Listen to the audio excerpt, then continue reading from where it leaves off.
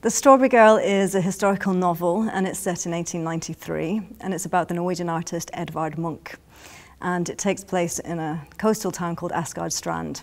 And it basically presents an idea as to what might have inspired Munch to paint The Scream, which is a very famous painting.